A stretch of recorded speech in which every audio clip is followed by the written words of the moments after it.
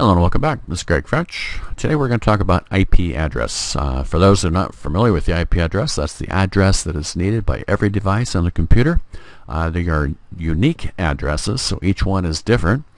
But this is how we get information from one device or one computer to another, and that's how we send email. That's how we send any web information. Anything at all on the internet is routed by particular IP addresses that again are unique to every computer.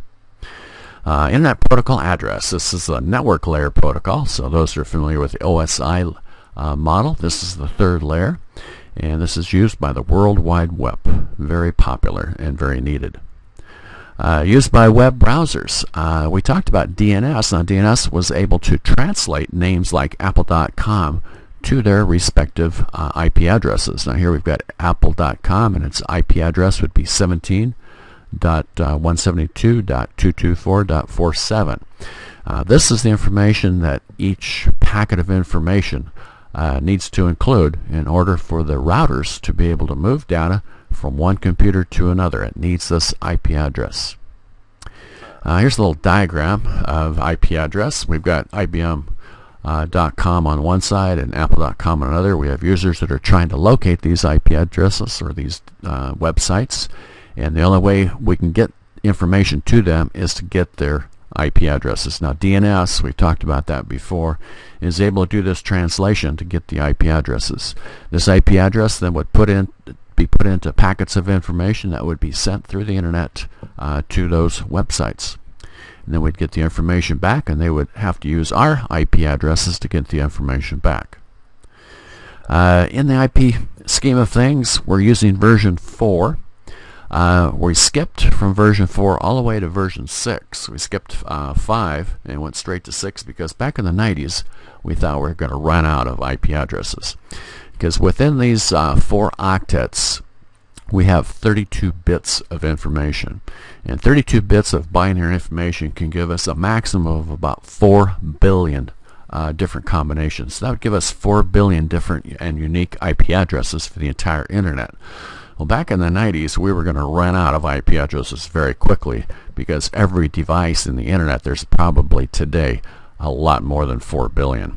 But we've moved to a private IP address scheme for homes and businesses, so that within the business or the homes or even the schools, those devices have a different set of IP addresses that are in the private realm. So a lot of those have been reused, and then for a particular site or school we would have just one IP address. So that way we have been able to conserve the addresses, but again, it looks like probably in a few years we'll probably run out and we'll probably be forced to move to this version 6. So right here you can see we have 4 octets, and the maximum number within an octet is 255. So we can go from 0 to 255 inside these 4 octets. The maximum combination for 32 bits is again about 4 billion. I've got another YouTube video on this conversion of binary to decimal information, and it's interesting if you're wanting to learn how to convert from binary to decimal. Now, if you go to your Start button, go to Run, and type CMD, we can get this command screen. And if you type in ipconfig, that'll give you this information. This information shows the IP address of this particular computer. Now again, the IP address would be needed to put into our data packets in order to get our information from one computer to another. And again, this is what we call a private IP address. It's part of the IP addresses, but it's been set aside so it's not actually routed off to the internet. The IP address that would be used by my particular router would be one that's designated for this home.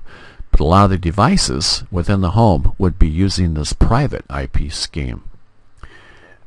Now here's another command screen, and this time I'm going to type in ping space apple.com.